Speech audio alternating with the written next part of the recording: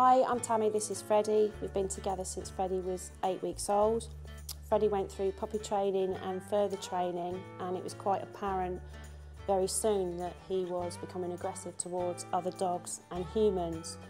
The trainers at the group that I was attending couldn't help me.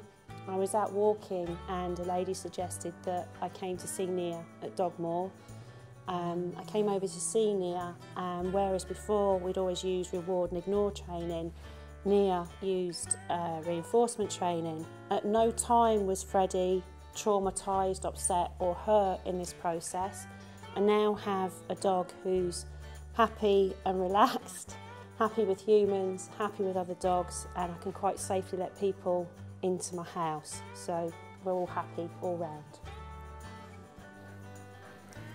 This is Bella. She's 7 years old, and Dave and I adopted her from a rescue centre a year ago.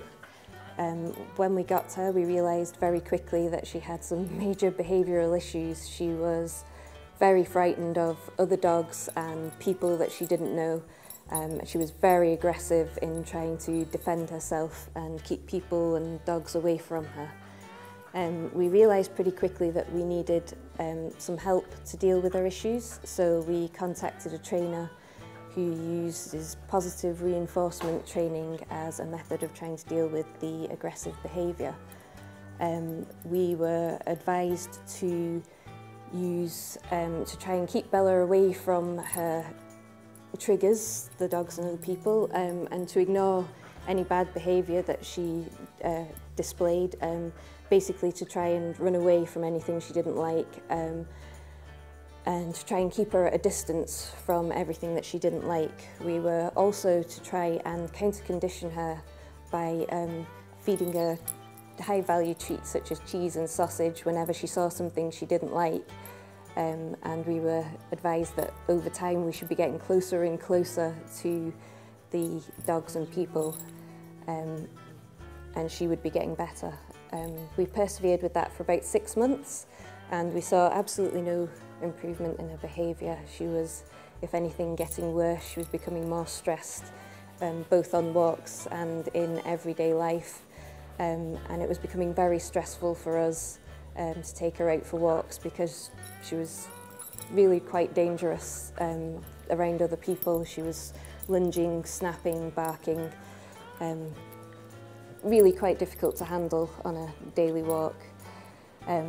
We were at the end of our tethers, didn't know what to do, and we were advised to try contacting Nia at Dogmore to see if he could help. And we brought her along, and Bella displayed her aggressive tendencies at her assessment, but Nia said he could help, and we were advised to stop her in her aggressive behaviour because she needed to learn that that if she didn't display those behaviours, that she would still be safe, that she wasn't protecting herself by behaving that way, and that if she didn't do it, nothing bad would happen. And so that's what we did, both here at Dogmore and on our walks at home, and the difference has been remarkable. She's a completely different dog to how she was. It's easy to take her for a walk now. She'll let other dogs come up to her and sniff at her and greet her. She's happy to walk past people and to have people near her. She's a totally different dog, completely different. It's a total change in her behaviour, and now she's a wonderful, almost stress-free dog.